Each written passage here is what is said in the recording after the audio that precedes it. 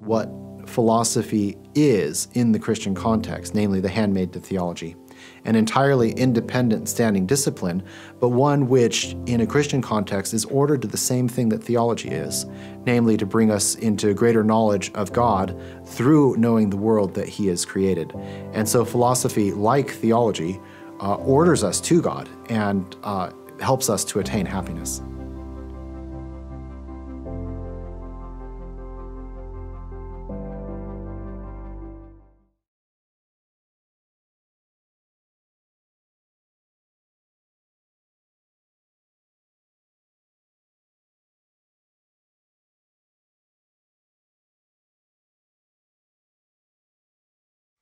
So it's my pleasure again to introduce Father Justin Gable.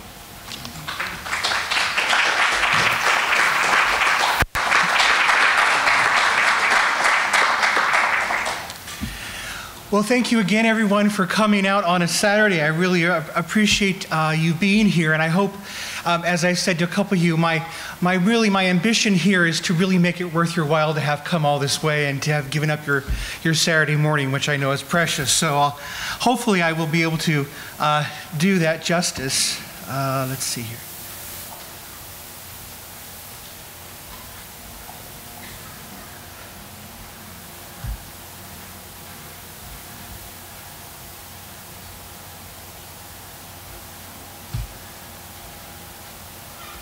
So let's begin with a prayer in the name of the Father, and the Son, and the Holy Spirit. Let us pray together. Sweetest Jesus, body and blood most holy, be the delight and pleasure of my soul, my strength and salvation in all temptations, my joy and peace in every trial, my light and guide in every word and deed, and my final protection in death. Amen. In the name of the Father, and the Son, and the Holy Spirit. So welcome. Again, this is a series of talks that is meant to be, if not incredibly entertaining, at least reasonably engaging as an introduction to the thought of St. Thomas Aquinas, and with a twist. The twist is that I will be, as I am introducing St. Thomas, I will also try to show some of the contemporary questions and debates I think his thought is immediately relevant to. Thus, I hope to keep St. Thomas fresh for those of you who already know him a little or a lot, while at the same time showing how he is still important and essential for our contemporary world. First, I should say something about the talk. The title of this particular talk, The Brain in a Vat, is a thought experiment which many of you may have already heard about. It is commonly used to illustrate global skepticism. So imagine that you are told that at this very moment you are actually a brain hooked up to a sophisticated computer program that can perfectly simulate experiences of the outside world by sending various electronic stimuli to appropriate parts of your brain. We need hardly say that such a computer or computer program doesn't actually exist. The skeptical import of the brain in the vat argument or scenario is that, given the fact that it seems like a perfectly possible situation, we cannot rule it out in principle, and in fact movies like The Matrix seem to give it some kind of visual and cinematic plausibility. It is therefore possible that all our perceptions, beliefs, and knowledge about the external world are in fact false. We never like that possibility too very much, and most philosophers are bothered by it enough to try to at least refute it in idea. The brain in the vat is, by the way, a contemporary updated version of Descartes' evil deceiver argument. Descartes asks about the reliability of our beliefs. He's really interested in trying to give us a kind of certain and indubitable foundation for human knowledge. And he asks things like, do our beliefs about the external world in general provide a firm and indubitable foundation for knowledge, or don't they? Are they doubtful in any way? And then Descartes proceeds to point out the many ways in which we can make mistakes about the external world. He discusses various ways in which we can be led astray by our senses, including hallucinations or mirages or simple errors in judgment. And then he gives us a more global consideration or situation. He says, even if we could rely on our senses in particular cases, what if we are being systematically deceived? There might, for instance, he says, be some kind of evil demon that makes us consistently draw false conclusions about reality, and so our beliefs and perceptions about the world are not foolproof. In fact, they're not just wrong sometimes, they're consistently, systematically wrong. And as most of you know, the conclusion to all this is Descartes will look for something else, namely the proposition, I think, therefore I am, as the sure and certain foundation for all scientific knowing. Now we could, as many philosophers have done, focus on skepticism and trying to refute it. Indeed, there have already been a number of attempts to refute the skeptical conclusions not only of Descartes' own scenario, Descartes himself was the first to do so, appealing to the idea of God, but then we could actually try to refute the brain in the vat argument in particular, and there have been a few philosophers who have tried to do this. The gentleman on the left, his name is Hilary Putnam, and he's relatively recently deceased, but he's one example of a philosopher who spent a good deal of time trying to provide a refutation for the brain in the vat scenario, and he relies on the resources of analytic philosophy and modern logic. His approach is certainly challenging and I would say probably less than successful, because even those who are sympathetic to him and want him to be right don't necessarily even really understand the argument all that well, and therefore are uncertain whether he ends up actually being successful in refuting the brain in the vat scenario. I am not going to try to delve into these depths. First of all, because I would give you about 5 or 10 minutes before your eyes slowly roll back, you start to relax in your seat, and you are lost, if not to me, at least to the conscious world. We're not going to do that. I don't propose to wade into those waters this morning, but to suggest that there is a certain picture of the human person, a picture that tends to see a part of us, the brain, if we are materialists, and the soul, if we are dualists or spiritualists, as more real than the rest of us. So, a couple illustrations of how important the brain is to our personalities and characters. And this is really to already have been misled by a very questionable and a very problematic idea or picture of what it means to be a human being. We have ceased to see the unity and integrity of the human person and the importance of the body, the emotions, and the senses. And it is to heal this modern illness, this philosophically unhealthy condition, that I think Aquinas can serve as our physician, providing us a philosophical therapy, if you will, that will make these presuppositions behind the brain in the vat less compelling to us.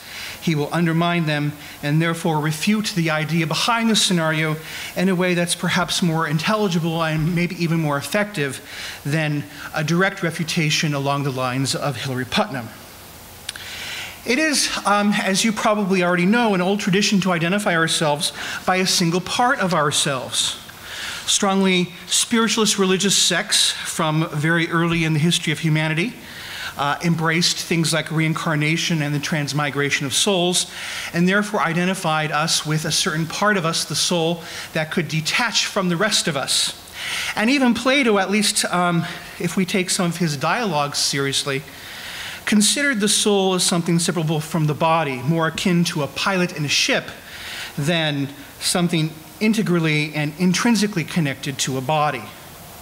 And in many ways, the idea that we are simply our brains is the philosophical progeny of some of these attitudes towards ourselves, if only in an updated materialist kind of way. So the brain in the vat, we could say, is an updated materialist version of dualistic thinking, which would probably surprise a lot of materialists who have come to think of themselves as radically opposed to dualism. They will be surprised by this, but I think it's true nevertheless. We'll return to this a little bit later.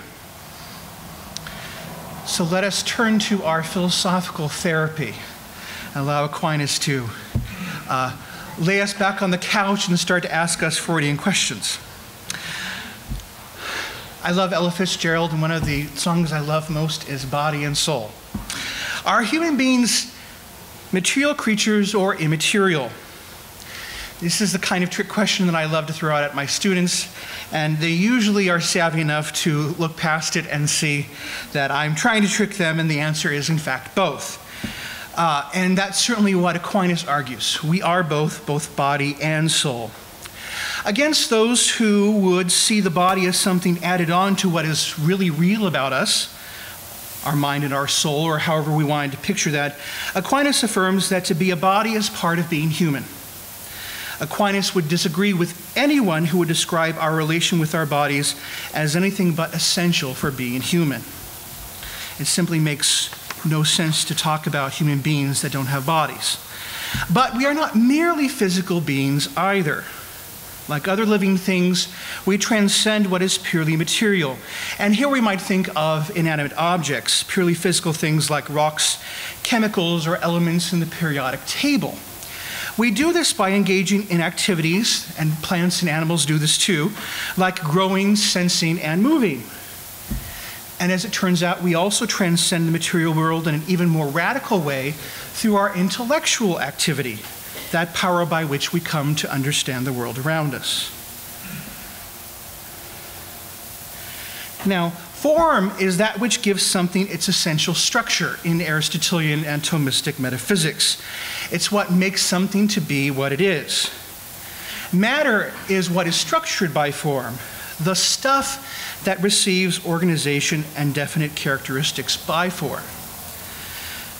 We can understand this on the analogy of the statue, and this is an analogy that both Aristotle and Aquinas use.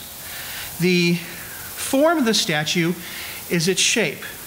The matter is what is shaped. So when we talk about a statue, we really refer primarily to the form of the statue. What is the statue of? It's the statue of David, or it is Rodin's Thinker. The matter that is shaped is the bronze, or the iron, or the stone. This analogy is a bit limited, and both Aristotle and Aquinas admit this, because in reality, even some kind of definite material that exists in nature is already a form-matter composite. For instance, bronze or stone already has characteristics and structure that flow from its atomic or molecular structure, which is a kind of, even if very simple kind of form on the atomic or molecular level. And when it comes to artifacts in general, statues or chairs or beds, the form and the matter have a kind of contingent relationship. That is, the form has been taken from outside. It is basically an idea or a model in the mind of the craftsman, and it is imposed in an extrinsic way on the matter. And so the integral or intricate or intrinsic relationship between form and matter that exists in purely natural things like plants, animals, and all living things isn't quite captured by the statue analogy. And yet, it's a very helpful tool to help us grasp what Aristotle and Aquinas are actually getting at, is that form and matter work together to give something its own peculiar integrity and character. Matter by itself is actually nothing, or we might say more accurately, nothing yet, which is why Aristotle and Aquinas do refer to prime matter, but it is more a limit idea of matter without any form, and they refer to it as mere potency. And as mere potency, it doesn't actually exist as such. So to maybe belabor the obvious, you will never walk around Berkeley and bump into prime matter. Prime matter is not an actual thing that you will ever encounter. Prime matter is something that is always already combined with form. Insofar as something actually is, it must have a kind of structure. We'll never encounter something that actually exists that doesn't have a kind of what character to it, and that what character is given by its form. So even if it's some strange goo at the back of the refrigerator, and you don't know exactly what it is, you know it's not just, like prime matter back there. It's got an origin and actual structure, and you could potentially, if you wanted to, which you don't, put it under a microscope and find out what it actually is, which would probably just be even more horrifying. So prime matter can't actually be anything, because to be anything means to be something in particular, and to be something in particular means to have this kind of form or structure. Form makes a thing the kind of thing it is. To be water, H2O, means having a certain molecular structure, 2 hydrogen atoms and 1 oxygen atom. To be a cat means having a certain arrangement of organs and body parts, which are themselves structured by various tissues and cell networks, themselves composed of cells and organelles, which are ultimately composed of molecules. And now we go from one level to another, from the unified organism all the way down to its atomic and subatomic structures, which underlie all material things. At each level, we find we have certain parts, which we might call matter, which are given a kind of unified structure, which we call form. Aquinas, following Aristotle, distinguishes between accidental and substantial forms. Accidental forms are those which we can take on or lose without changing what we are. So, for instance, I can go to the beach, this is entirely hypothetical, and get a good tan, again, entirely hypothetical. I've taken on an additional accidental form, but this hasn't changed the fact that I'm a human being and am still, for better or for worse, Father Justin. Substantial forms, by contrast, are essential to who and what we are. If we lose them, we cease to be, or we cease to be the kind of thing and we are and become something altogether different. So, for instance, if we lose our soul, we're going to ultimately no longer be human. We will be, not to be too macabre, a corpse. And we will eventually become we could say, different elements and molecular compounds rather than a unified human being. Unlike a few of his contemporaries, Aquinas believed that since we have a certain unity, all things have a unity insofar as they are beings, we have only one substantial form. Substantial forms are not only the source of what and who we are, but are also the source of our dynamic properties. In fact, we can't really disentangle the two. So being human is the reason why we can do human things like think about our existence, fall in love, imagine a more just world, not to mention activities like running, jumping, and playing, which other animals, of course, do too, but we do in our own unique human way. Aquinas, following Aristotle, much of the tradition takes the soul as the principle of life. Anything that is living has a soul, plants and animals as well as human beings. So this idea, the Greek conception of the human soul, is a little bit different from what we might get in later Christian tradition, insofar as it's a little bit simpler, more straightforward. It simply happens to be that which differentiates living things from inanimate things. So what's the difference between a plant or an animal and a rock or a bunch of chemicals? The difference is, in classical thinking, the presence of a soul. Living things are those which move or operate on their own, and the soul is what differentiates them from those beings which are nothing but material. And so the soul is what allows living things to engage in activities like movement and reproduction, growth, sensation, and the like.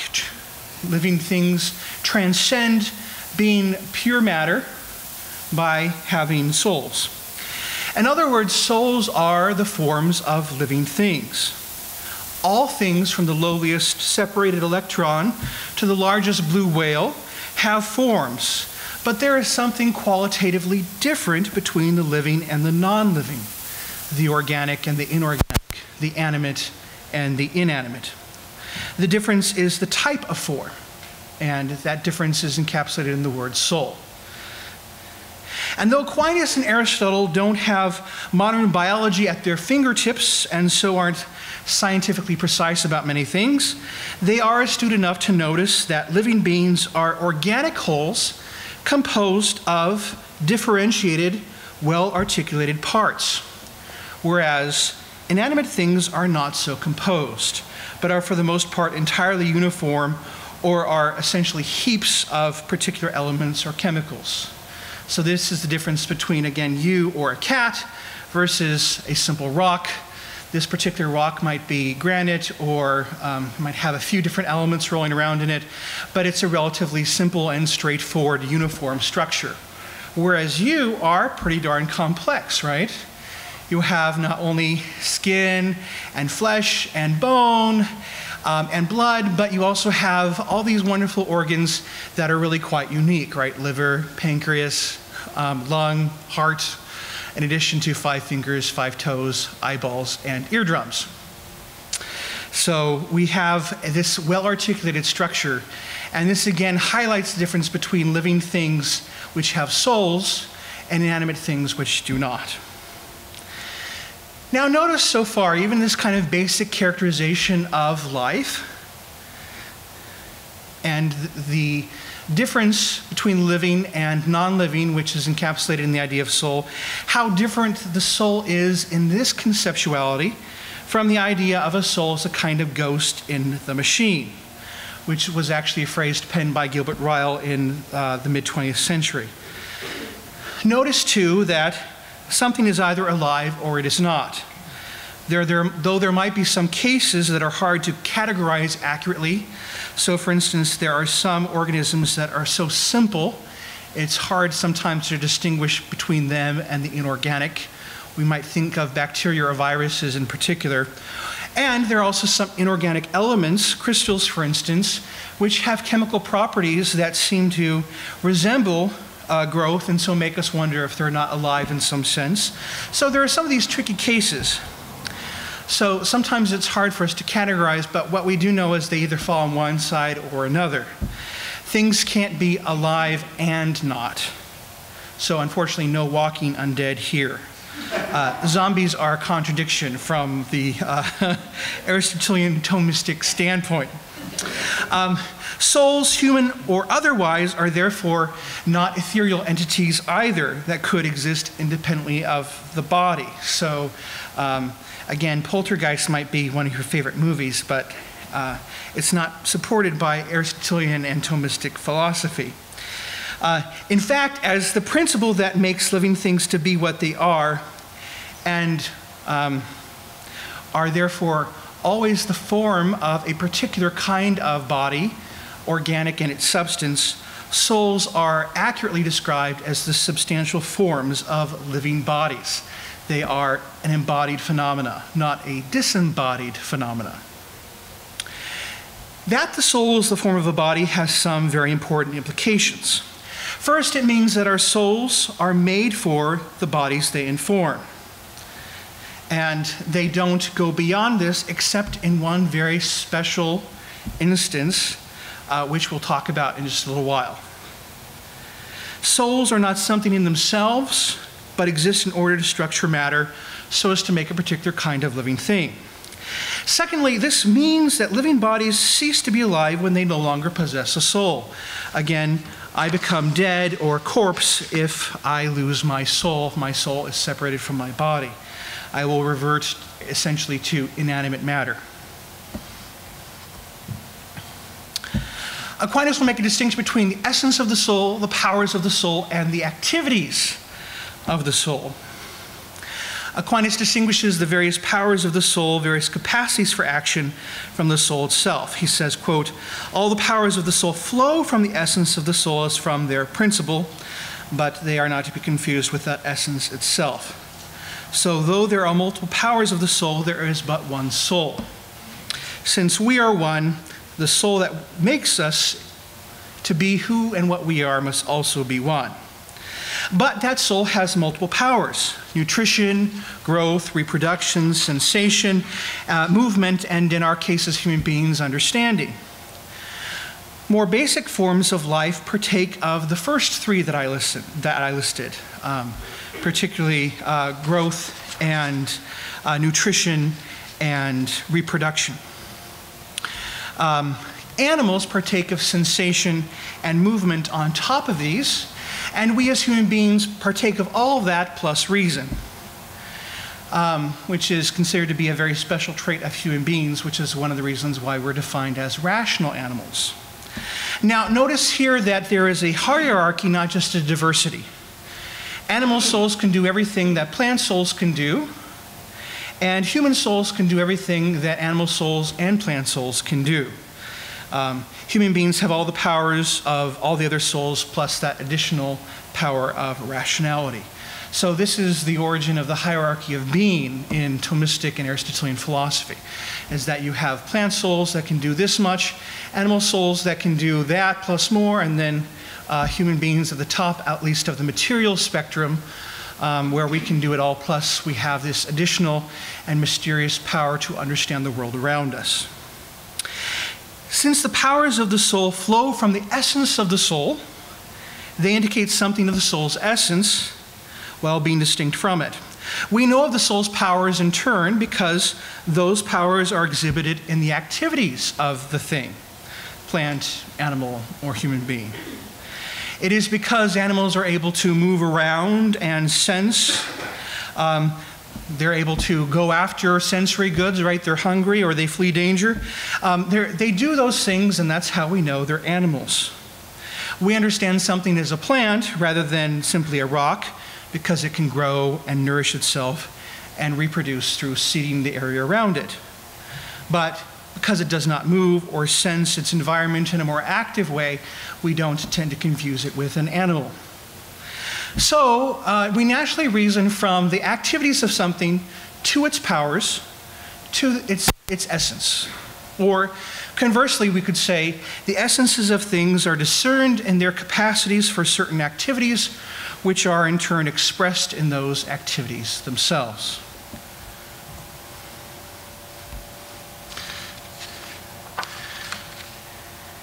Aquinas will talk about the five senses.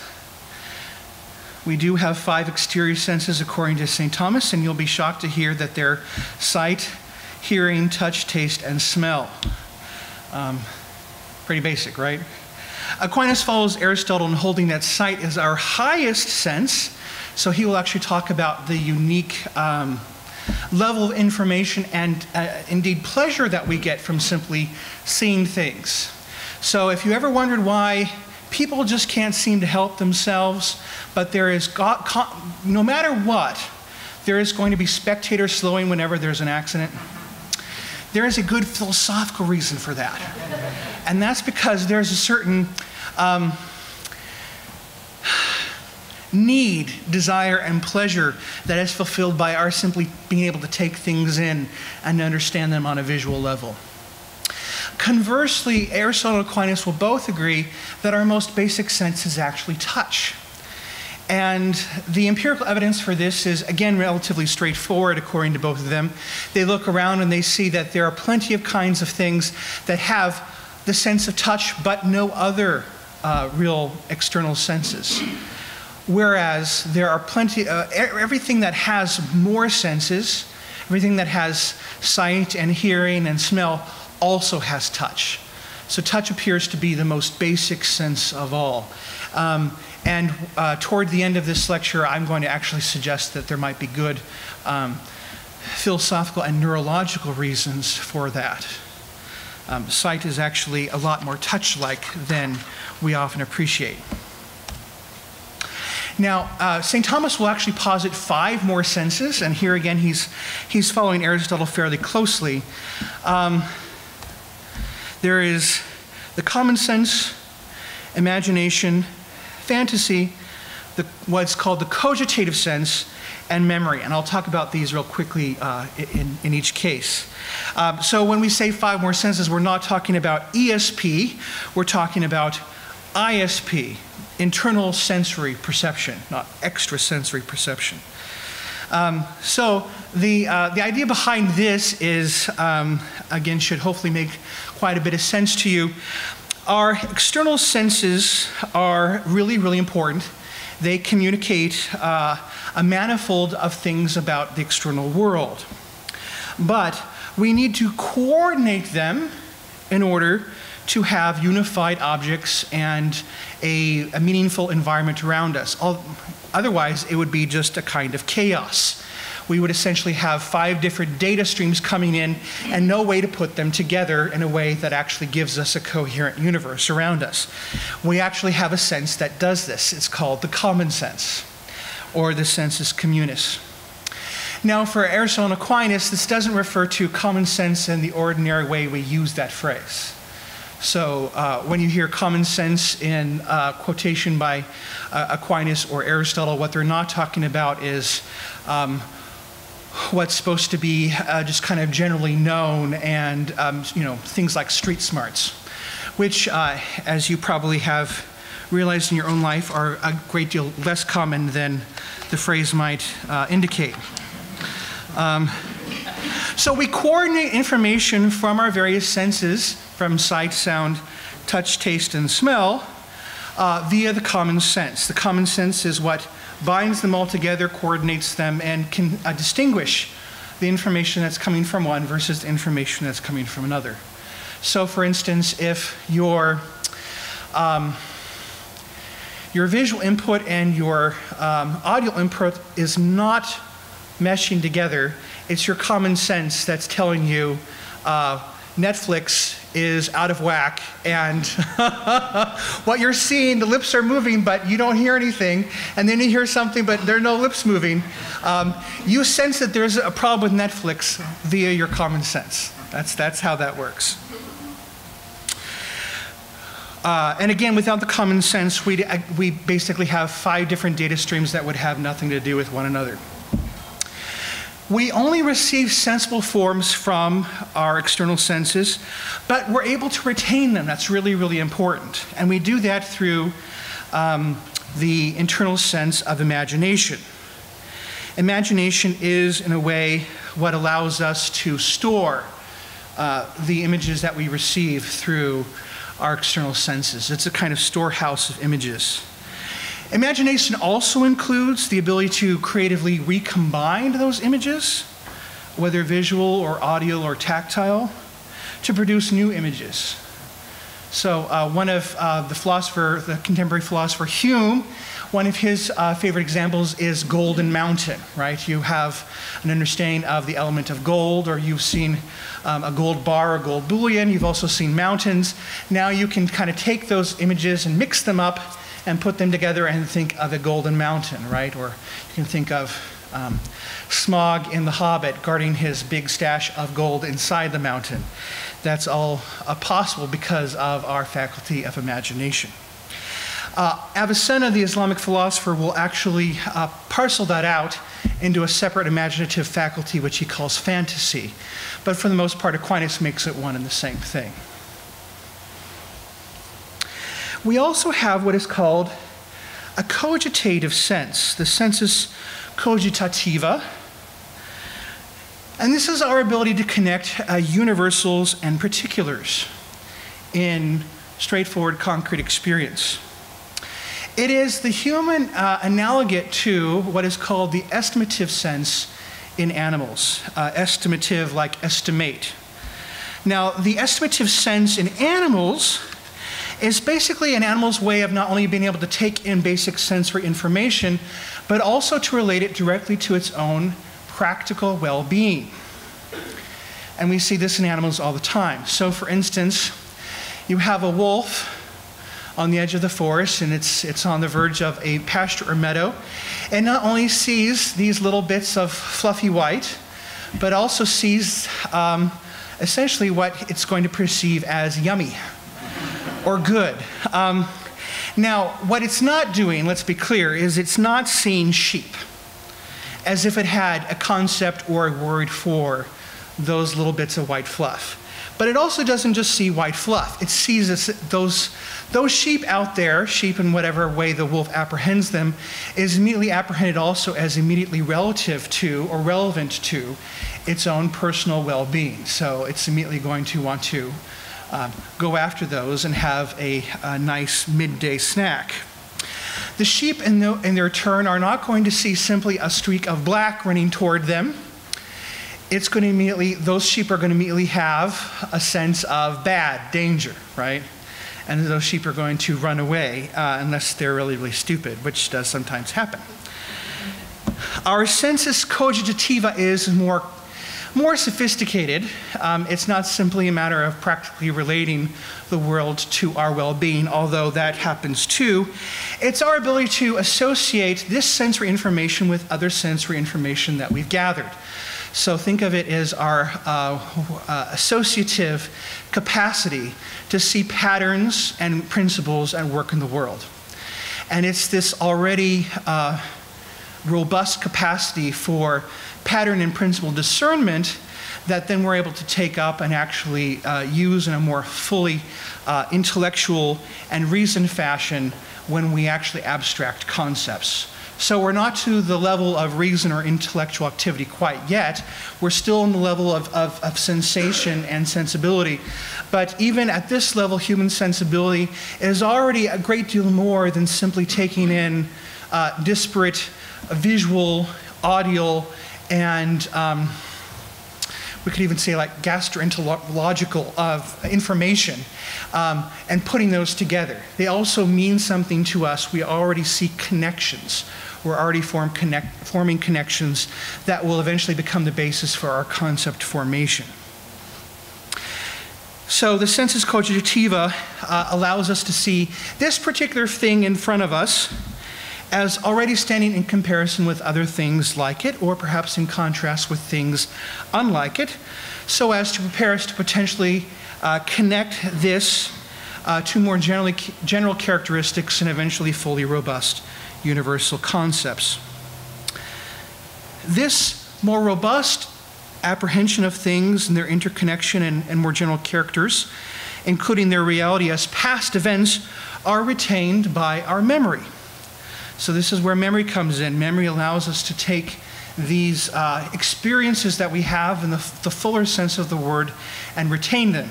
And human beings have a power of memory that most other living things don't seem to have. We can actually pull up at will.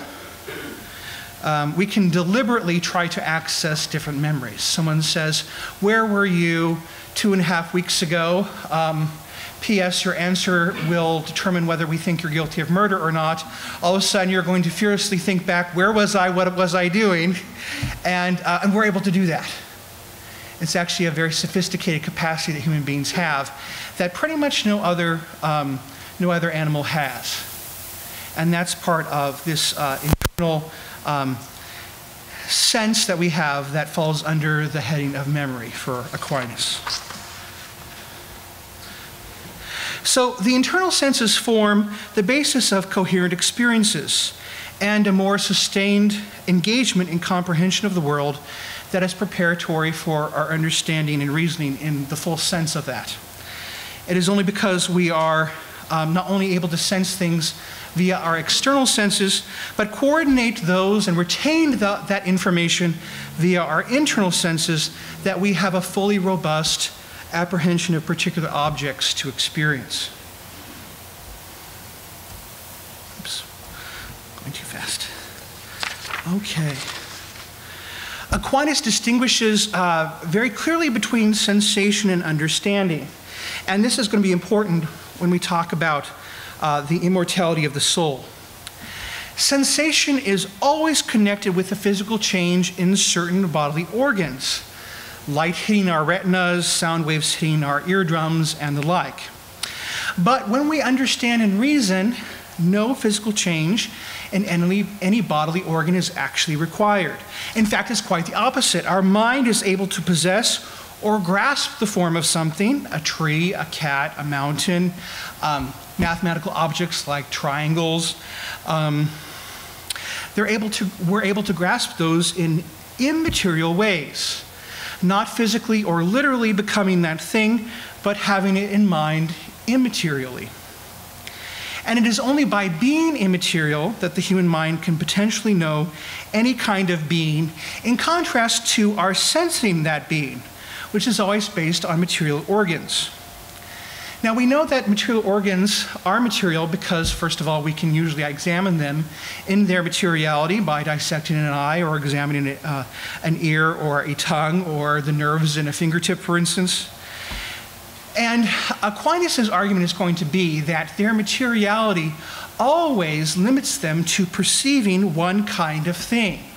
Or, more precisely, we might say, perceiving one kind of thing in a particular kind of way. So, for instance, sight, we're only able to latch on to things that are present before us and have some kind of visibility. They have color, and there is enough light for us to be able to catch a glimpse of them.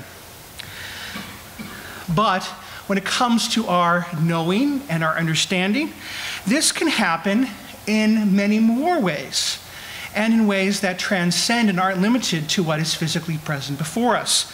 We can know many things at one time. We can know things that are absent. We can know things that are distant, and we can even know things that no longer exist. And we can even know things that are, strictly speaking, have never existed. So, for instance, we can talk meaningfully about a unicorn and its attributes, even though unicorns are actually at bottom nothing more than fantastical creatures. I hope that's not a spoiler for anybody. Sorry about that. Again, our senses are always confined to what's right in front of us, right? And we walk away, we no longer are able to sense that thing. And if that thing isn't in our physical presence, we might be able to reconnect with it through imagination, right? So if we've seen it in the past, we can bring that image back up. And we can certainly talk about understanding what kind of thing that is, but we can't sense it anymore. So sensation and understanding are quite distinct activities, and understanding is characterized by, according to St. Thomas and Aristotle, by its immateriality, by its being a spiritual apprehension of things. Now, Aquinas believes that the ability to come to understand the world around us is an essential part of being human. He will not deny that we often do so quite imperfectly, but our knowledge is genuine nevertheless. So to say that we don't know as well as we'd like to, or that human knowledge is quite fallible, isn't going to actually derail Aquinas' position. In fact, he will acknowledge that fairly frequently. For Aquinas, as for Aristotle and many other philosophers, our knowledge begins with our bodily encounter with the world, and particularly through our senses. So we're not going to know anything unless we actually have a sensible encounter with things around us. And it is because our senses are affected by objects in the world and furnish us with information about these objects in the form of images, or what Aristotle and Aquinas will call phantasms, that we come to a real knowledge of things. Now, what knowledge does is it begins with those phantasms or those images and abstracts from the matter of what is sensed. So it abstracts from the individual characteristics and sees the universal meaning within those images or phantasms. It penetrates to an understanding of the essence of the thing rather than particular accidental characteristics. To give you an example, I have a dog, Fido, or perhaps I have several dogs, and having encountered a number of dogs, I start to understand something about what being a dog means in general. It means maybe chasing a squirrel around a tree. It means barking and being scared or threatened or aggressive towards cats. It means gulping down your food. It means wagging your tail when you're happy. It means running around and falling into the pool. All these are dog-like things. From experiencing all these individual dogs, I begin to abstract by comparing all the dogs that I have come across, and they don't need to be an extensive collection. But I can abstract the concept of dog. And if this is how it normally goes, my abstraction will at first be quite imprecise. And perhaps it won't even have any real kind of verbal articulation. But as time and my experience with canines continues, and with more precision and maybe eventually with linguistically formulated help, I will actually come up with a real, fairly precise definition for what constitutes a dog. And if I have this concept of dog, it will transcend Fido and Snickers and all the other kinds of dogs that I encounter, since all these are simply individual instances of a dog.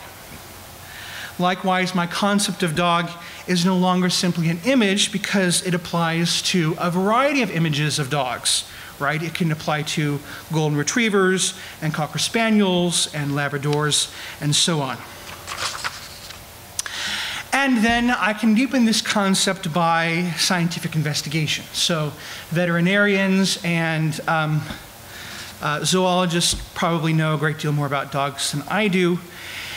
And the more precise my concept is, the more information I have at my disposal. And then I can reapply this concept of dog to any particular dog that crosses my path later on. So this is how we go from particulars to universal concepts. And this process, which I've given you a kind of very simple and perhaps simplistic view of what this concept or this process entails, the overall process is again called abstraction. Now, abstraction is an achievement of the active intellect. While our minds do not simply construct a world and they do not arbitrarily inject meaning into it, we do have to do some work to make the world around us intelligible. We have to abstract concepts, or what Aristotle and Aquinas will call species, from matter in order to uncover the form, the source of intelligibility existing in it. So this is from the first part of the Summa Theologia, question 79, article 3. Aquinas says, "The natures or forms of sensible things which we understand are not actually intelligible. We must therefore assign on the part of the intellect some power to make things actually intelligible by abstraction of the species from material conditions. And such is the necessity of active intellect." Probably a more straightforward way of articulating this is we encounter particular things, and particular things are instances of universal kinds. But we don't have direct access to those universal kinds. We have to see those universal kinds or concepts or species in those individual things. And that requires some amount of intellectual discernment on our part. So we only encounter essences and determinate natures in those particulars, and so we have to do a little bit of work distinguishing the essence from any kind of individuating conditions or unique attributes that don't pertain to the essence as such. And this process is, again, what Aristotle and Aquinas call abstraction. It is sometimes identified as the first act of understanding and sometimes referred to as simple apprehension, which is a phrase I don't appreciate that much because in most cases it seems anything but simple. The abstraction of essences and their articulation as fully developed concepts can be quite an involved process. But it is always the work, according to St. Thomas, of the active or agent intellect. But once we have done that work, we retain that concept habitually in our passive intellect, which is a kind of intellectual memory, and we're able to structure the world and understand it more deeply as a result.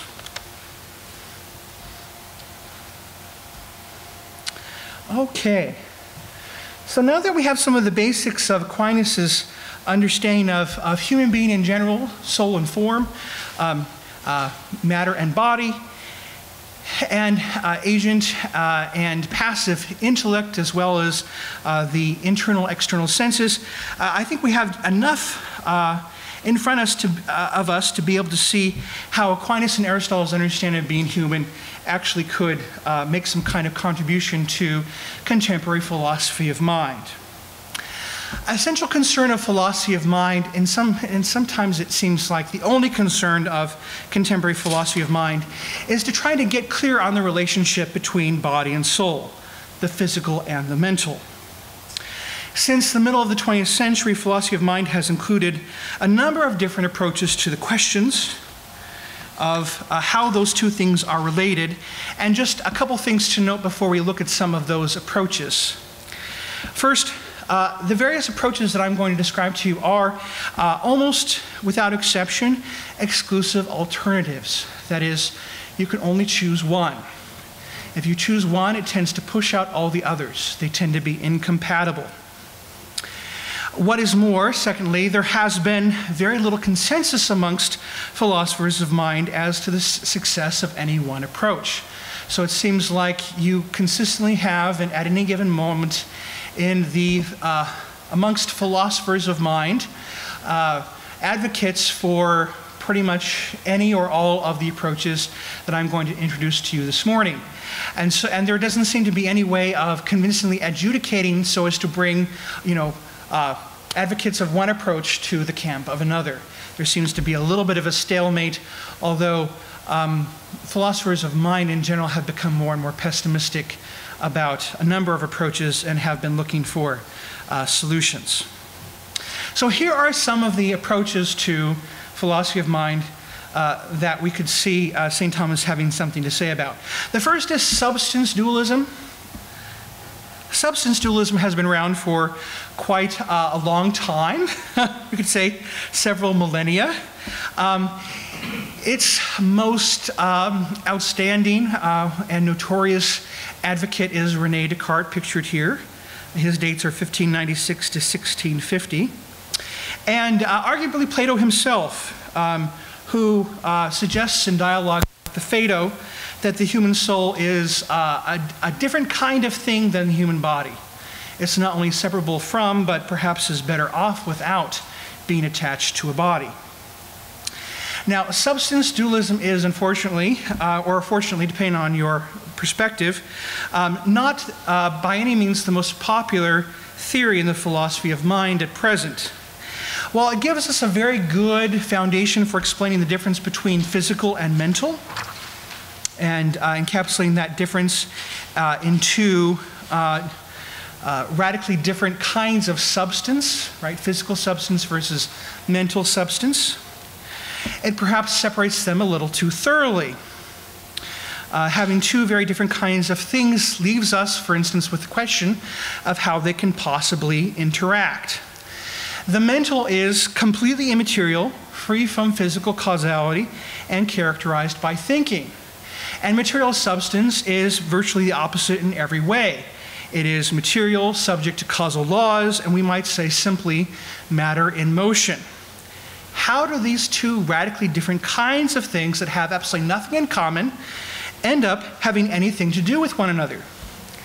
And this is a question that we could raise on a kind of universal or cosmological level, but it becomes particularly pressing when we start to think of human beings who are supposed to be both physical and mental. How do we relate the physical and mental in such a way as to not only allow them to interact, but also to interact at such a level that we end up having unified, integrated, real human beings walking around? How do body and soul, one physical, the other mental, come together not only to interact, but to form one unified person? These sorts of problems, from many perspectives, appear virtually insoluble, and so this has led a number of philosophers to abandon substance dualism as a viable alternative. We could say the kind of radical other end of the spectrum is physicalism. Physicalism does end up being a pretty popular position in philosophy of mind, although strictly speaking it is a family of positions.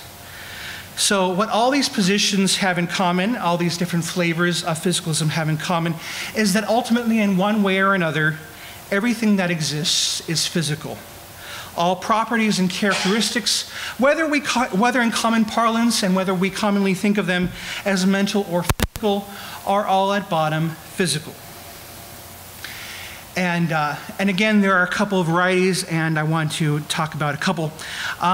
The first is eliminative materialism, or what is sometimes referred to as eliminativism. Doesn't roll off the tongue, and that actually reflects it as a theory. It doesn't roll off the mind either. It's the radical claim that all our ordinary common sense understanding of mind is deeply wrong. and that some or all of the mental states posited by common sense do not actually exist. Folks like Daniel Dennett and Paul and Patricia Churchland are usually described as eliminative materialists.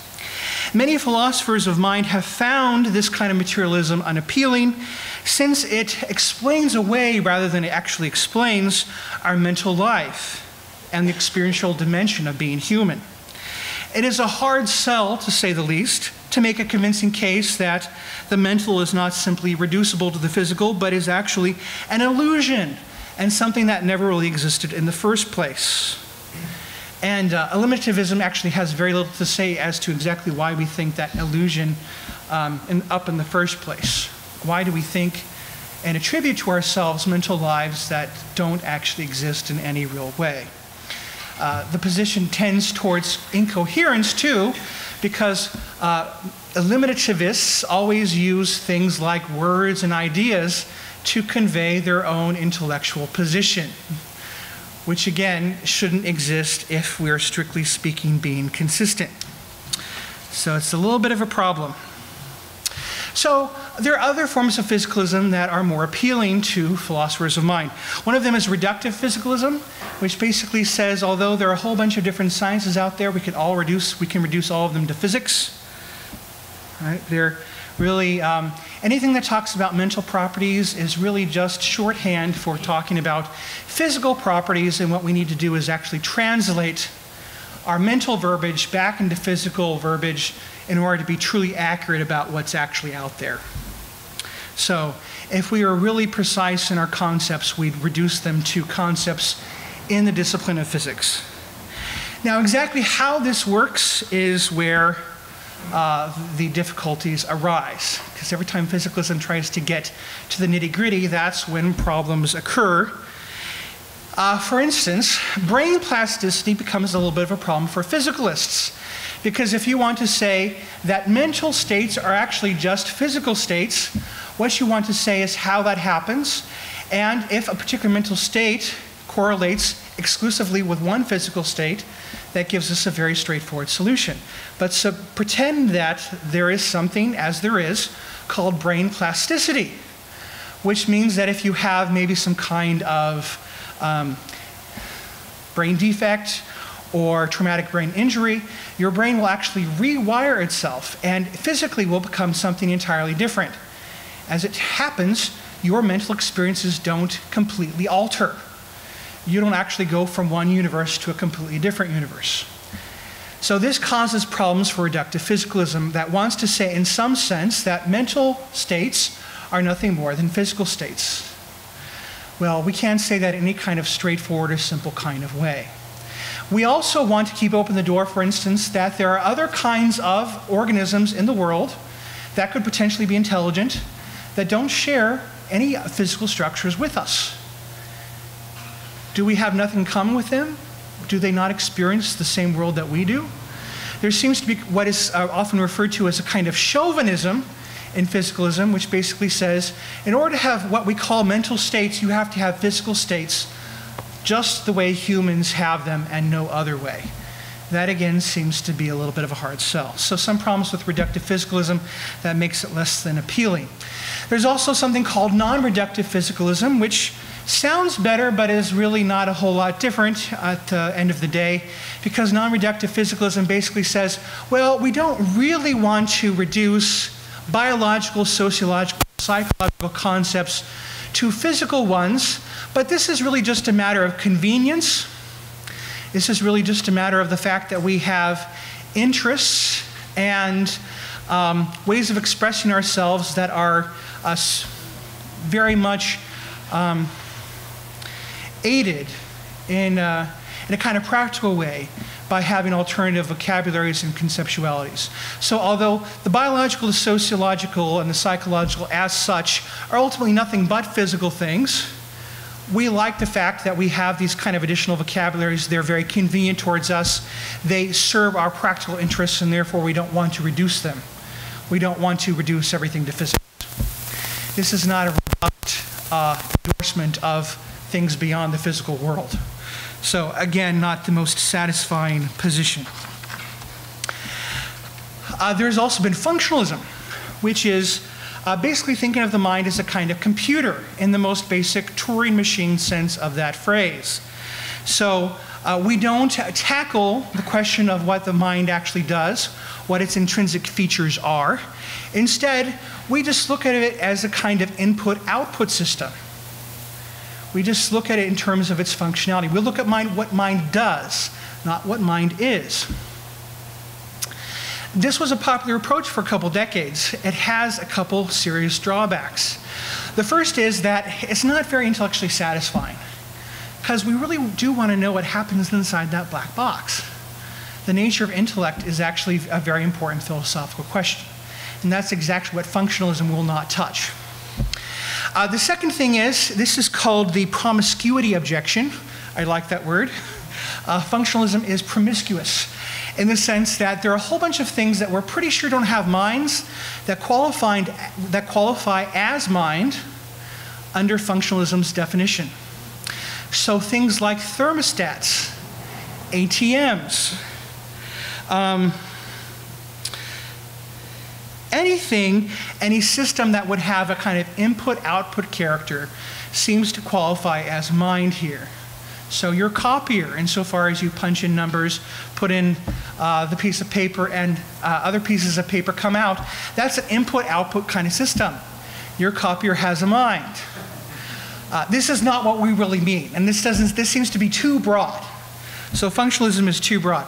The other thing that put the nail in functionalism was a little thought experiment by John Searle, which you might have heard of, called the Chinese room argument. It basically goes something like this: as you have a guy or a girl in a room with a whole bunch of workflow charts and graphs and things. They don't know a word of Chinese, not even a little. And yet what they will do is receive inputs in Chinese, and they will turn to their charts and graphs and look at the suitable equivalents and type in an English response, and an English response will exit the room to the person on the outside. Now from the outside, the person is going to see the input, get the output, and see absolutely no difference between what's happening in the Chinese room and the actual person who might know Chinese. So you remove the technician and all the charts and graphs, and you put someone who actually understands Chinese in that room. It will look largely the same from the person on the outside. The only difference is that it's only in the second case, the person who actually understands Chinese, that we think that we can say, you understand Chinese. Someone who simply receives the input and looks for the correct answer in maybe a potential infinity of pages is not actually engaged in a process of understanding. Searle's point in this whole thought experiment is to distinguish between what we really think mind is in its most essential characteristics of understanding versus this input-output scenario. And then we have a couple of final theories on what mind does. Epiphenomenalism is a theory that basically says no, mental things are really distinct from physical, but they're caused by the physical world. Now, epiphenomenalism is interesting because the caveat here is that the mental is always epiphenomenal. It is caused, but it has no causal efficacy of its own. So it's like the foam on a wave. It's caused, but it has absolutely no effect on anything else in the world. So the mental is genuinely caused by the physical, but then it just kind of sits there inert. There are a couple problems with epiphenomenalism too. The biggest being that, from our viewpoint, it seems like mental states do make a difference. The way we think and understand the world seems to influence our actions, which in turn influences our bodily activities, which then in turn influences our neighbors and the world around us. In other words, we want to say that mental things,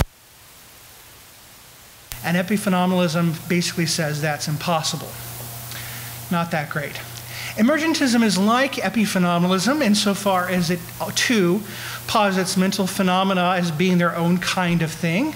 That is, mental events or mental states are genuinely different from physical, and yet they are entirely caused and explained by the physical which gives rise to them.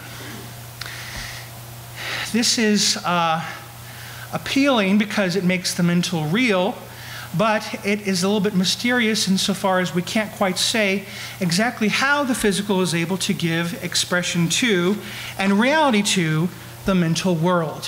How does that happen? So, for instance, there are system-wide higher order features in the world that we can explain by their constituent parts. So, for instance, we understand that a choir has a bigger sound than its individual singers alone because you put those voices together, and working together, they give you that nice big choral sound.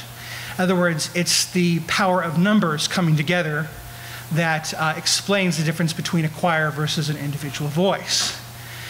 And, for instance, there are various networks of things that we understand how something is able to, that network is able to do more than its individual components because of the networking. Or why crystalline structures work because the individual atoms and molecules come together in a special kind of structure. That's the kind of explanation that we're looking for that emergent phenomena in the sense of emergentism doesn't quite give us. So all of these various approaches to philosophy of mind end up leaving us wanting, and this has actually given rise to a new approach to philosophy of mind that's come on the scene in the last couple decades. It's really quite new.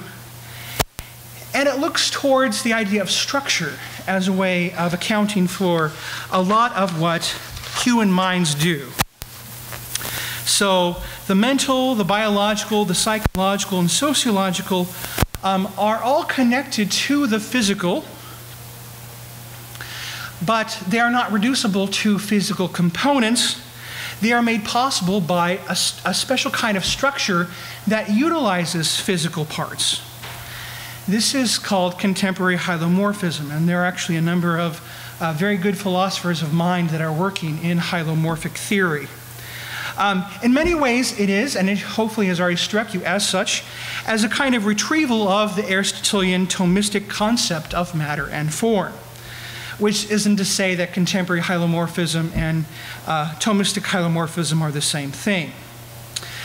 But there is this in common, that we are able to account for something's unique properties, both static and dynamic, that is, not only what it is, but what it does, by appealing to its structure, or in traditional parlance, its form. This is an answer to the emergentist problem of how we're able to talk about how higher level properties are related to lower level properties. It is by virtue not only of the kinds of parts a thing has, but how those parts are themselves utilized, integrated, and formed into greater wholes that we begin to really understand biological, psychological, and social systems. And the form or configuration of parts cannot be causally reduced or otherwise explained by appealing to the parts themselves, at least not alone. The structure of a neuron, for instance, will not ultimately explain how and why it is that neurons are networked in a certain complex way, though to be sure, the nature of the neuron will limit the possibilities for such networking. Likewise, the cells of the body cannot of themselves explain how they come to exist in various organs and systems, themselves integrated into a living and composite whole, plant or animal. So hylomorphism acknowledges that parts and wholes must necessarily work together. Wholes are limited by the capacities and potentialities of their parts, but are not reducible to or ultimately explained by those parts. It is on the level of the whole that we must explain how those capacities and potentialities are put to use. And you see this in contemporary neuroscience all the time. So for instance, although seeing red tends to activate only kind of one part of our brain, using language actually activates something close to 25 different parts of our brain simultaneously. And most of those parts are actually possessed by other animals. They just aren't used together in the same way. Now, this is one of those things that has only become to be originally, recently really truly appreciated, because we were for many, many years really keyed into the difference in brain size. So there are a lot of biologists who said the difference between being a human being and being an animal is actually we have much bigger brain. And neuroscience is actually coming to the opposite conclusion, that even though our brain is bigger, our brains actually share an awful lot in common with things like chimpanzees. It's the way that our brain uses its structures, integrates different parts, that becomes the difference. And this is the kind of difference that hylomorphism will really latch onto and say, same parts, different way in which they come together and form a whole. And so there's an absolutely vital top-down explanation at work that we can't neglect. So this is one way of my saying that St. Thomas has actually been a bit of an inspiration to contemporary philosophy of mind in trying to find a more satisfying solution to how it is that the mental and the physical are related. Because again, we don't really want to fall into substance dualism where we say one has nothing to do with the other, but the alternative of trying to reduce one to the other also seems really unpromising. But if we realize that what we're actually talking about is matter and form, structure and stuff working together, we can come to appreciate that there is a way in which mental and physical are related without being reducible to one another. As I mentioned, one of the things that Aquinas is going to insist on is that human souls are quite a bit different from other kinds of souls. One of those, and his evidence for that is going to be centered around the very nature of our intellectual activity. We begin with a principle that I like to refer to by the Latin, because it makes you sound really smart, called agere sequitur esse. Agere sequitur esse, literally translated, is action follows being. This is just a fancy way of saying that you are what you do what you are. Why don't we go swimming with polar bears or keep tigers as pets? Because those animals are not pets, and there are some people who find this out the hard way. But it's really a fundamental metaphysical principle. What something does or can do is indicative of the kind of being it is. In a more modern metaphysics, this is referred to as the principle of sufficient reason. What you do can only be accounted for by what you are. Now, for St. Thomas, we can actually talk about the immortality of the soul because we as human beings already have an immaterial faculty. We already do something that is radically not material and that is not connected to any kind of physical part of us, any kind of physical organ, and that is the actual process of intellect and reasoning. And this is where the important difference between sensation and understanding comes in. If we were to simply say understanding is simply a variation on sensibility, it's just a kind of sensation raised to a different level, we wouldn't be able to make this argument. But if we appreciate that there are two fundamentally different kinds of operations, therefore two fundamentally different kinds of faculties, we have to understand that our soul is not only material, it informs this body, but it also has an immaterial aspect that transcends the particular bodily material existence it currently has. And this is the foundation for Aquinas' argument that the soul is immortal. If our souls have an operation which is completely immaterial in itself, which is his understanding of our reason, then the human soul is also immaterial and able to survive the death of the body. And thus, St. Thomas says, we can know the mode of existence of the human soul from examining its activity. Inasmuch as it has an activity transcending that of material things, it has a higher existence than the body, and it doesn't depend on it. And that's the chief argument for the immortality of the soul. Aquinas will also indicate that the very fact that we have a natural desire to always exist, and he believes that natural desires cannot be in vain, is also good evidence for our intellectual substance being incorruptible. Or to put it in the words of Helen Keller, I believe in the immortality of the soul because I have within me immortal longings. Now that being said, Aquinas is very clear that we are not souls. we are soul-body composites. So while the human soul can subsist, yes, you think you turn into an angel when you die. St. Thomas is very disappointed in you. While the human soul subsists, it does not possess a complete existence without the body. And we actually see this in particular in the very activity of understanding. Although understanding is distinct from sensation as an immaterial operation, it actually requires the data of sensation, as we've already talked about, in order to do its job. So even that characteristically immaterial activity of understanding actually requires bodily participation. There are all sorts of things that I'm going to talk about next time as a result of necessity. One thing I wanted to talk about was our emotional life, and then to talk a little bit about how St. Thomas comes into contemporary cognitive science. So we have, of course, a number of emotions that we experience.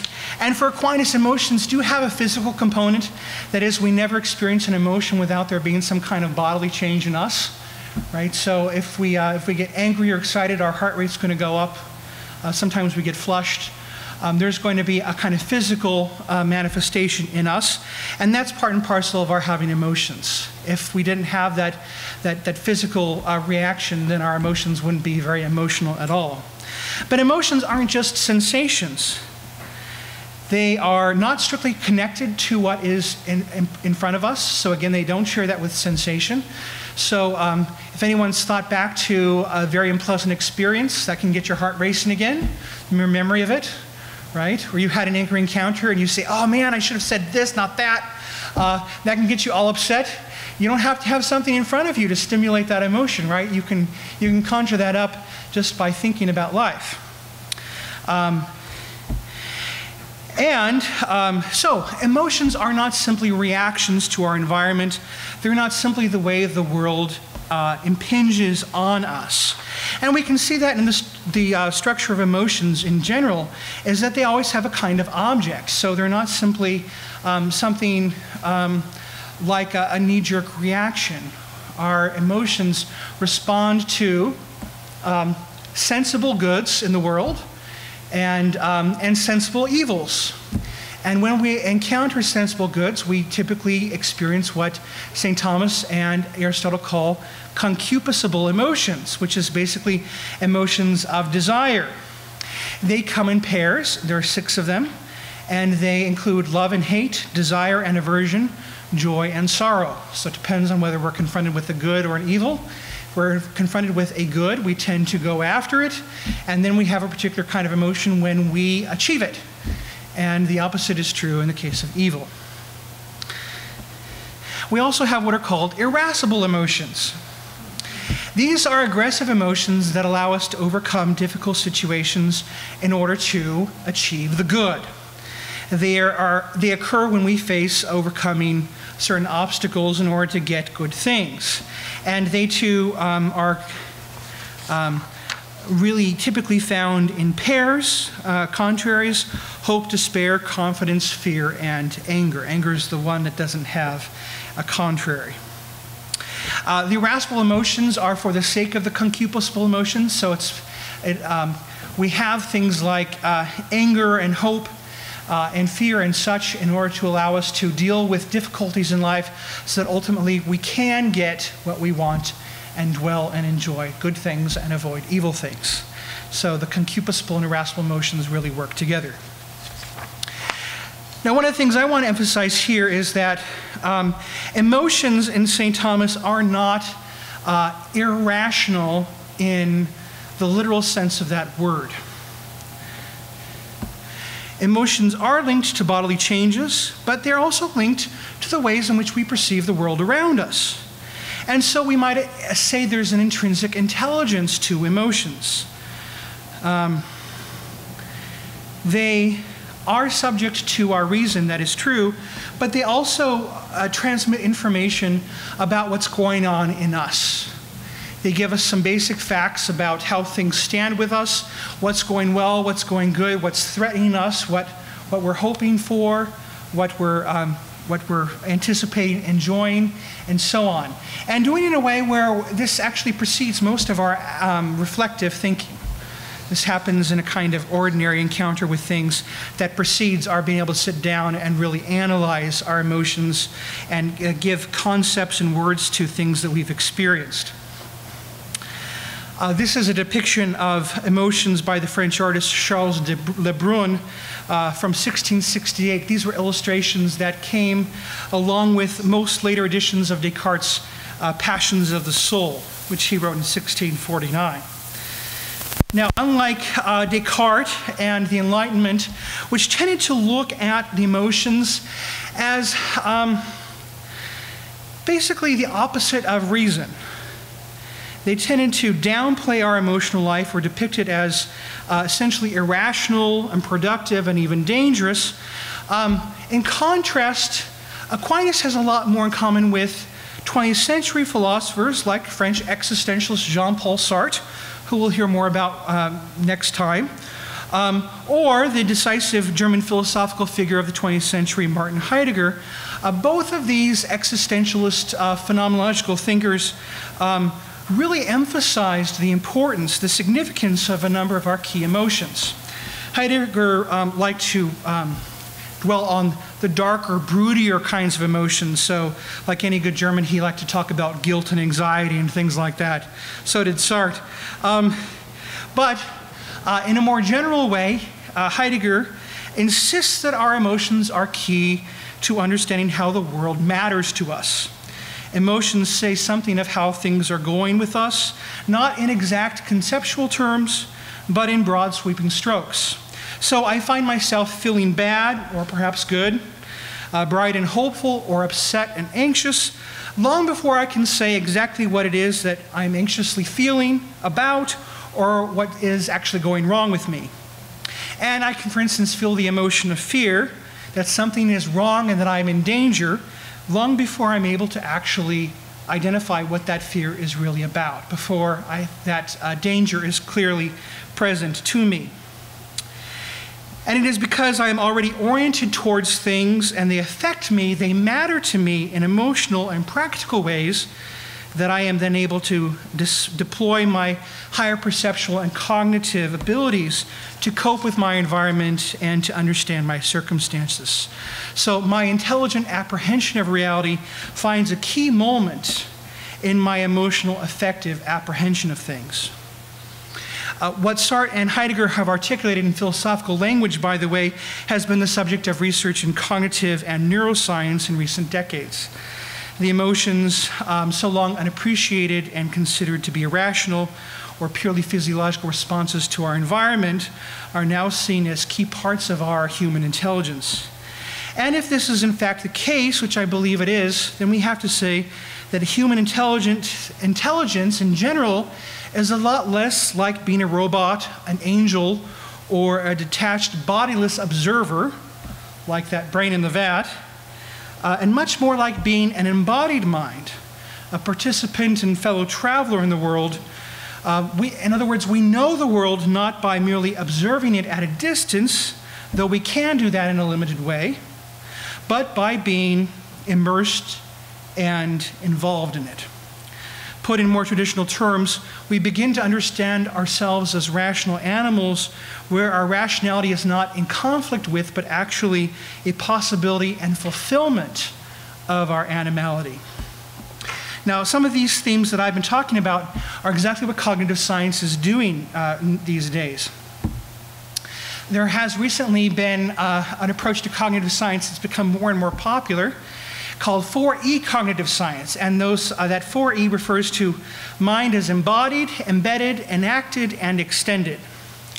So the idea that mental processes are at least partly constituted or made up of wider extraneural bodily structures and processes, that mental processes are possible only in tandem with certain environmental features outside the brain and even the body, that mental processes are not just neural processes, but the actions of an organism as a whole, and as a result, the way in which the world contributes or resists to the actions of that organism as a whole.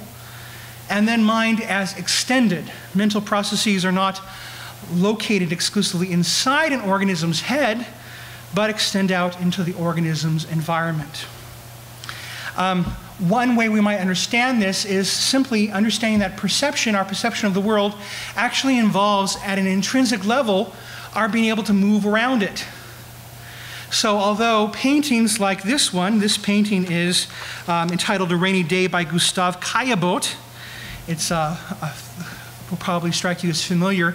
It has uses artistic techniques of perspective, converging lines and things like that, to give you a particular vantage point and the sensation of a particular view of a particular scene on a street. Now, this is not actually how our ordinary vision works. We don't have convergent lines and these artistic techniques to give us perspective. But what we do, in order to give ourselves a sense of our position relative to other objects and the fact that we live in a three-dimensional world at all, is we combine our retinal images, which are inherently two-dimensional, with our ability to move around our environment. So we're able to approach an object. And in approaching an object, we see that the object actually gets larger, right? It takes up a greater part of our visual field. And we're able to back off, which means that the object gets smaller. Right? It takes up a smaller portion of our visual field. We're able to actually rotate or revolve around the object, so I can actually walk around that table and see it from one side and another and another. And I'm able to engage in a lot of these kind of bodily movements that I'm able to do voluntarily. And when I voluntarily move my body, the visual images that are available to me change. So there's a correlation between my bodily activities and the visual images that come my way. And this was something that was analyzed by Edmund Husserl, the founder of phenomenology at the turn of the century. But it was actually a question that was raised by this guy in the right-hand corner. His name was George Berkeley. George Berkeley actually had a big question about how three-dimensional vision was possible, because he said, you know, the images themselves are always two-dimensional. That's all you get in an image, right? It's flat. The three-dimensionality comes from combining those images with actually being able to move around our environment and correlating images with bodily activities. This is something that has actually been explored extensively by Alvin Noe, who is actually here in Berkeley at Cal. He's done a number of different experiments using inversion goggles and talking about the way blind people actually use instruments like walking canes and sticks to tactilely see around their environment. And using various experiments, he's actually come to the conclusion that perception is not adequately understood if we simply understand perception as taking in passively these two-dimensional images. Perception is actually correlating those images with our sensory motor skills. And one example of this is these inversion goggles here. People put them on, and what ends up happening is that things are immediately shifted around. So there are a number of different varieties. The ones that he talks about most extensively are the ones that shift left and right. So you put them on, left becomes right, right becomes left. And for 20 to 30 minutes, the people wearing the goggles are pretty darn confused. But if they are actually trying to do stuff in their environment, they try to walk around and manipulate objects and things, what happens before they hit the half-hour mark is that they become progressively less confused and more able to cope with their environment. And at some point, the images right themselves. Pretty amazing. So they begin to experience the images as being completely coherent again, and they're able to function fairly well. In fact, they sometimes forget that they're wearing the goggles until they take them back off and they're disoriented again. He asked, the reason I haven't taken these on is the goggles are a little bit expensive. They also give you a pretty raging headache, or so I'm told. So I'm not eager to put them on. But it does underscore Alvin Noe's contention that perception involves a lot more than just being a kind of disembodied observer. That we're actually using bodily skills, that perception is an embodied activity, as so many aspects of our knowing and understanding the world are. And therefore, being human is an embodied, enacted, extended, and embedded activity. So, what do we say about the brain in the vat? Well, as much as we might like the Matrix, as much as we might like Descartes, we should say that the brain in the vat is a compelling picture because in many ways we've forgotten that so much of what we're able to do when we understand and perceive the world is involving every little bit of us. It's not simply a kind of part of my brain that's responsible for everything, and the rest of me is just this kind of appendage that I kind of lug along. Our cognitive, our emotional, and our sensory activity is not merely a firing of a series of neurons or pattern of neurons, and it's not simply the brain doing its work. If we think this, we fail to realize how much goes into the very human activities of sensing, being affected in our emotional life, and actually using all that in order to engage in reasoning and understanding. All these things involve us as entire living organisms. Our social relationships, our immediate and habitual environment, our historical and cultural heritage, all of these things are brought to bear in order for us to have a full human existence. And none of this is possible if all we are brains in vats getting electronically stimulated in different parts of our brain. A meaningful world is built up and maintained and sustained through a multitude of different complex relationships, causes, and embodied activities. And Aquinas' philosophy is one way, I think, very complementary with much of what's going on in cognitive science and in neuroscience, to find a more satisfying approach to the human being, to identify all these different aspects of us, internal and external senses, emotions, mental and physical capacities, and various relationships with other human beings that allow us to have a fully human existence.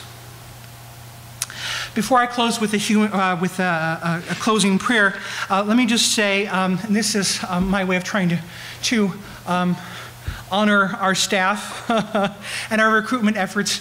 The DSPT is the kind of place that is constantly asking these kinds of questions. So if you found anything interesting in this morning's lecture and you want to know more, there are lots of classes you can take that would respond to various interests that you might have. So Professor Vega and I teach a class together called Mind and Brain, which examines these things from the perspective of philosophy of mind. Father Michael Dodds teaches a wonderful philosophical anthropology class where he does a very good job going into the nitty-gritty of Aquinas' theory of the human being. I myself teach a class called Approaches to Embodiment, where I use cognitive science, phenomenology, and Aquinas in tandem to talk about how our embodiment actually contributes to our human existence. So these are some of the things that happen at the DSPT. So if you're interested in ever attending a class, enrolling in a class, or supporting somebody who is interested in attending or enrolling, please do see Aaron after we conclude with the prayer. So let us pray. I praise, glorify, and bless you, my God, for the immeasurable blessings shown to me who am unworthy of them.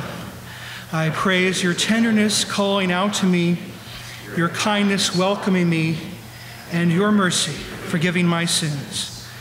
I praise your humility that consoles me, your patience that shelters me, your eternity that preserves me, and your truth that rewards me.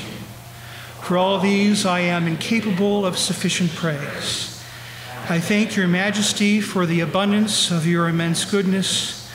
May you always increase your grace in me, preserve that increase, and reward what you have preserved. Amen. In the name of the Father, and the Son, and of the Holy Spirit.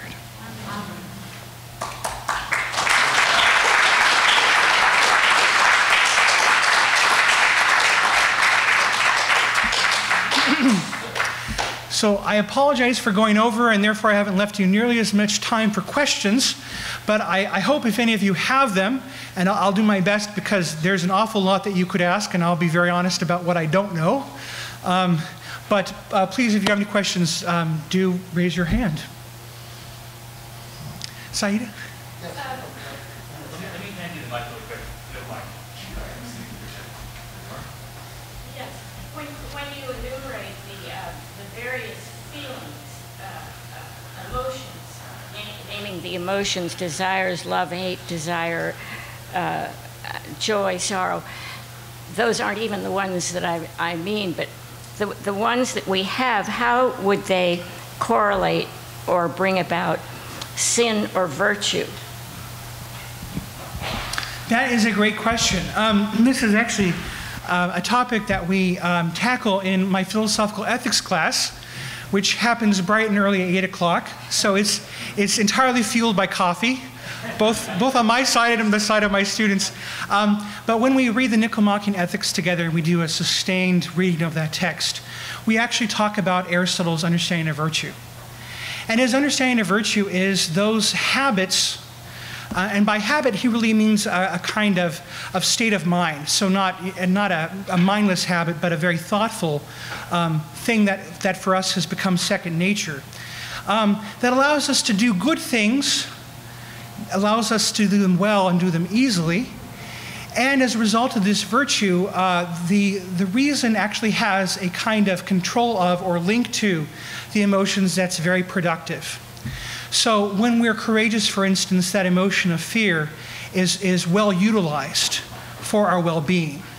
The not courageous person's fear tends to go out of control or tends to be diminished in a way that's very dangerous. So one of the examples I give is in your ordinary horror movie, the person who is going to make it to the end of the horror movie is going to be the person who has the virtue of courage, because they're able to use their fear in a way that contributes to their well-being. Right? The person who has too much fear is going to kind of just cower and get axe murdered to death, right? And the person who doesn't have enough fear is going to say, hey, let's go put on our bathing suits and go into the forest and see if we can find the killer. And that never ends up well either, right? So the person who has a very reasonable and moderate level of fear that actually corresponds with reality is going to be the person who makes it to the end of the movie. That's Aristotle's understanding of virtue. Now, there's going to be an additional dimension that the theological virtues give to the emotions. But the idea is that how we utilize the emotions is going to be the difference between sin and virtue, or vice and virtue, or an overall healthy well-being and a healthy psyche versus a psyche that is suffering and tortured. So, and this is something that you hopefully will hear from your priest in the confessional as well. So if you go to the confession and say, Father, I was just so angry, Father should immediately say, well, what did you do with that emotion? And if you say, well, I got down on my knees and I prayed for my enemy, Father's next word should be, that is not a sin. Just your feeling and emotion doesn't rise to the level of sinfulness at all. So I have to remind a lot of penitents that come in and see me that having feelings is part of being human and not necessarily sinful. What you do with that emotion is where sin comes in. My pleasure. Yes. Oh, okay. Thanks. From what I understand about Thomistic epistemology, that our knowledge still begins in the senses. That's right. And so an embodied soul requires that body to have those experiences. So if a brain in a vat were alive as such, the soul would still be embodied in that sense, right? So I guess I'm still wondering how a hylomorphosis would have a problem with if the physical component, if however my senses get to my brain before it becomes intellectual, if that part could be faked, how does the brain in the vat problem go away for even a hylomorphist? That's a great question. So the idea is that a soul would naturally inform a complete human body, not just a part of a body. Right. So it's not that actually a soul does, more accurately speaking, the soul does both, right? So when a soul informs a human body, it informs the whole and its parts. But the parts are integrated into the whole. So it's very odd to be talking about a human being if we're talking about simply one organ, no matter how well wired and electroded that organ might be. So the objection there would be not that there's no bodily component at all, but that it would be a very partial bodily component, and that souls are meant for complete bodies, not for body parts. Hopefully that helps. Thank you. Next. Thank you. My question is, less philosophical and more on the theological lines of this. Based upon what we've been going over today, my question is, would this go a long way in explaining why there's so many anthropomorphisms in the Old Testament and necessitate Christ being incarnate for us to be able to fully understand and engage with God based upon how we're created? That's a great question. I should say the only really appropriate response to that is I don't know, because playing guess what's in God's head is a very dangerous game, and I'm really bad at it. But I would say that my own hypothesis is absolutely yes. In other words, has anyone seen the movie Arrival? It's a very interesting movie because it's about these big aliens that have very, very different bodies than us and end up having a very, very different language from us. And Amy, what's her last name? Amy Adams. Amy Adams basically plays a linguist who is trying to decipher their language. Hopefully I haven't given you too much away from the movie. But one of her huge challenges, and I actually think the movie downplays the challenges that would actually be part of this if it were a real scenario, is trying to understand a being that has virtually nothing in common with you. What she eventually ends up doing is finding something in common with these beings. And I think that actually becomes the important part of our communication, is we have to find something in common in order to be able to communicate on a substantial level with someone or something else. So even in the Old Testament, we have a God who is able to reach out to us because he's able to speak our language.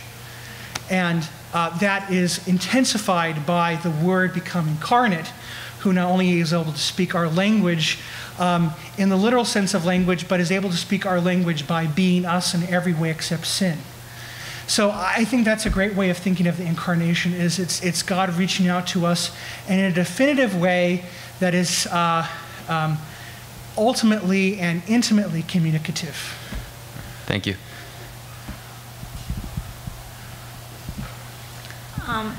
When you talked about the internal senses that Thomas Aquinas our attention to, there was a very strong association of ideas. There is René Magritte wonderful exhibit now in San Francisco Museum of Modern Art, that the best description of the philosophy of that is the contrast between what we see and what we know. Because he said that the senses have to have a certain coordination. If seeing and hearing do not connect, or it doesn't bring the correct image, okay? And so the Magritte exhibit is perfect to describe exactly that situation. And it is on, this is an advertisement, until the 28th of this month. So it's getting more and more crowded naturally because we are approaching the end. But I warmly recommend it. It is a wonderful exhibit. Thank you very much. Yeah, and oftentimes seeing some of these philosophical concepts and ideas come into a more concrete form makes a huge, huge difference. I would also say that some of the power of the art is actually to bring us very slight disorder that makes us relook at things. So the idea that when we order things, we put them together via our senses. If we get radically new information because an artist has changed something that's very important in their piece of work, it's like reality, but with these changes, or this is more abstract, or this is misshapen, or that can actually completely give us a new look and insight into reality. And so that would be another interesting connection with that kind of art. That's really neat. Thank you.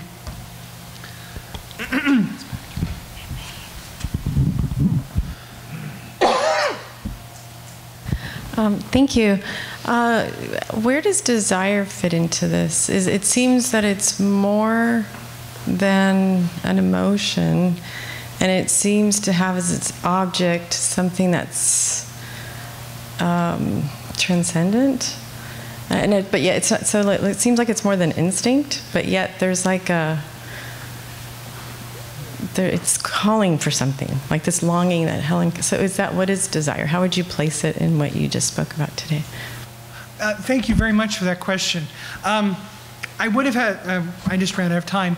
And thankfully, a lot of these questions we'll actually revisit or expand on in the next talk when Sartre and Aquinas get together for cafe au lait or whatever they might do in a French cafe together.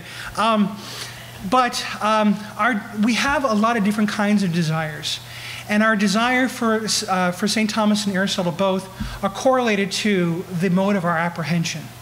So we have sensible desires, and then we have intellectual desires. And the deeper, more existential desires actually come through our intellectual activity. So the emotions are a direct result of our having certain desires, which is why the key emotions are concupiscible. They're desirous emotions. So if we didn't desire things, we wouldn't have things like joy and sorrow, which Stoic philosophers are very eager to point out to us, by the way. They say, you know, the one way to avoid pain in this world is to desire nothing. And that's absolutely right. You know, if you have no expectations, you have no disappointments. Unfortunately, that's easier said than done, because being a human being means that we have certain ordinary desires. In fact, St. Thomas and Aristotle both will say that all you need is that first external sense of touch in order to be able to experience pleasure and pain through that one exterior sense. And with that experience of pleasure, of pain, you now have desire and emotion, insofar as you want the pleasure and you don't want the pain. Now, I'm using want because what we're really talking about is very, very simplistic organisms, right? But we see even with very simple organisms that painful stimuli causes them to retreat and flee, and pleasurable stimuli attracts them. And for Aristotle and Aquinas, and I think this is one of the many things that makes their philosophical theory so compelling, is that there are certainly differences in our desires versus the desire of amoeba, but it's not completely unrelated. There's a continuity from one end of existence to the other. So for them, it can start with those very simple level of desiring that is simply a result of having that one door of touch to the world outside, versus the very complex ways in which we can desire things through the variety of senses that we have, and ultimately our intellectual activity. But we'll talk about the more existential, eternal desires next time.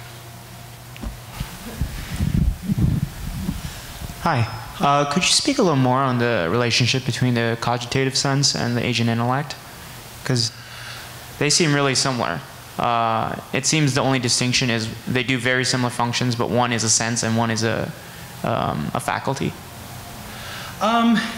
Yes, you actually are asking a question that is currently being discussed / debated in the Thomistic community, because the cogitative sense has been a little bit of a mystery in the past. So there are some Thomists who have said things like, the cogitative sense is really just our ability to apply our intellectual activity back to particular things. However, that seems to be part and parcel of our intellect, and so I would not put that in the sensible, I'd put that in the intellectual. So I have not been convinced by that explanation. My explanation is that it is propedeutic to intellectual activity insofar as we are able to make connections between things. So in my rather goofy and trivial example of Fido the dog and our ability to come up with the concept of dog, notice that we have to already kind of gather and notice similarities between individual dogs before we can actually do the process of abstracting the concept of dog proper. And that recognition of similarities across various instances is what I think amounts to the cogitative sense. if that makes any sense. So to already have some kind of pattern recognition is not to already have a universal concept fully articulated, but it's the precondition.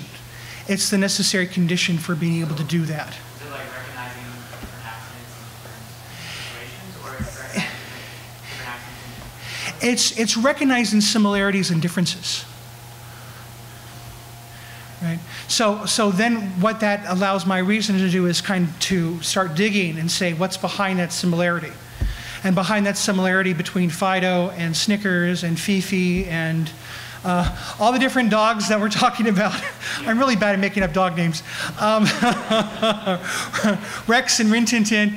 The reason that I already am able to see them all as having something in common. Now, I don't know exactly what that something in common is yet. And that's where my intellection actually comes into play and allows me to actually do the process of abstraction. But being able to see that they all have, some kind of, I don't know what in common, is already something.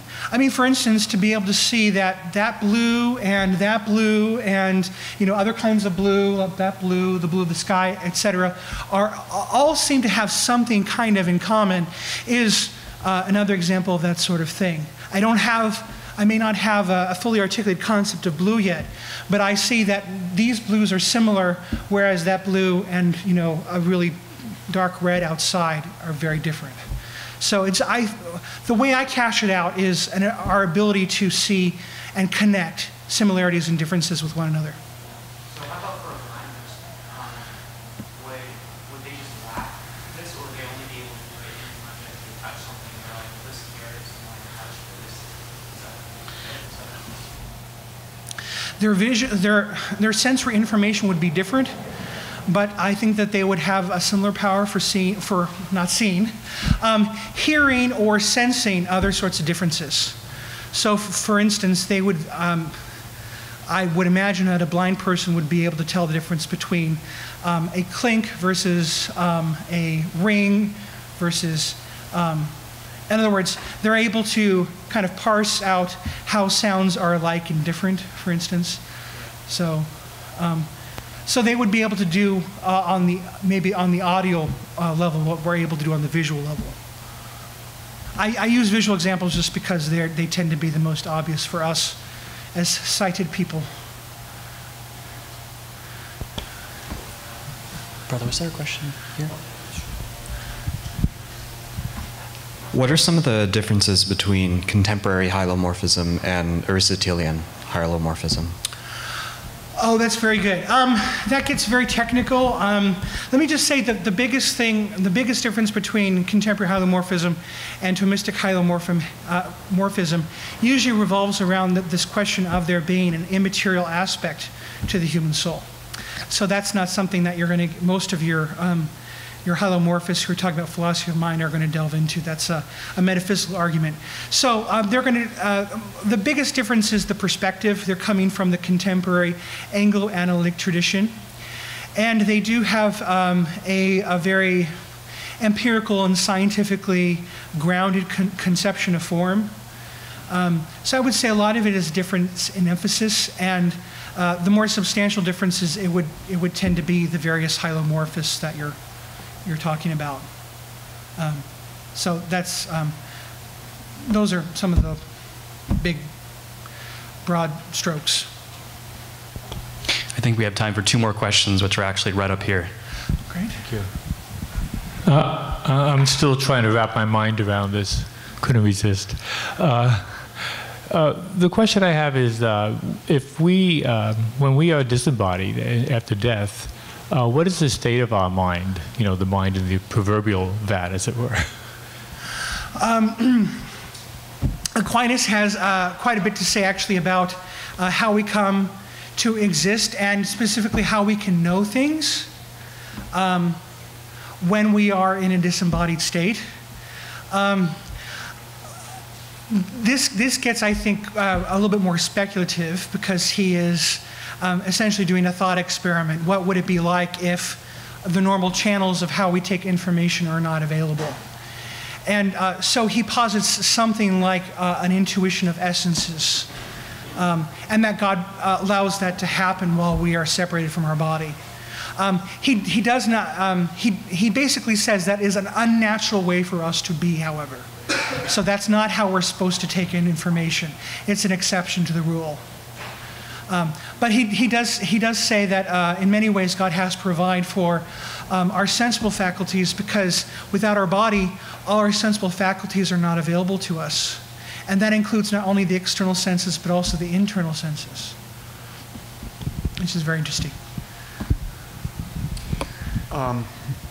My question has to do with your statement earlier on in the talk where you addressed St. Thomas's opinion of vision being the highest sense. Well, it seems like if St. Thomas were a dog, he would have said that the highest sense is smell. If he were a bat, it might be hearing. And so I'm just wondering, where did he get that other than the fact that as human beings, our vision is our primary sight? I mean, it seems like pretty arbitrary. That's a very interesting point. And I'm not sure I could completely 100% defend that. It is based on Aristotelian biology, so take that for a grain of salt. Although Aristotle's biology actually does tend to be pretty darn good when he's talking about concrete characteristics of things. So he was, you probably have to wait all the way, I might have said this last month, but you probably have to wait all the way until Darwin to find someone who is as attentive to the various physical attributes of various animals. So it's based in large part on Aristotle's observations. And Aristotle's observations are generalizations that could certainly have exceptions. And whether it's biased towards being human, I would think that would almost be inevitable. So yes, highest in absolute sense, or highest for us. I think we can say, at least for human beings, it's definitely our highest faculty. If we, in other words, for people who have all five, we tend to have a real preference for the visual over everything else. Now, of course, that again changes very, very much if you're lacking vision. A blind person, I'm sure, could make a similar argument and say, well, I'm doing just fine, and in fact, I'm able to take in a lot more information about the world than you are because I'm paying attention to other things. So, yeah, I think we could take it with a grain of salt. But for both Aristotle and Aquinas, there is a kind of hierarchy in our senses, and it is empirically grounded. One thing that I think is a little bit more clear is that touch seems to be the basic. And that seems to be pretty solid. The sight being the highest there is a value judgment there that might be hard to vindicate in all cases. Yeah, good point. Thank you, Father Justin. Let's give Father Justin a round of applause.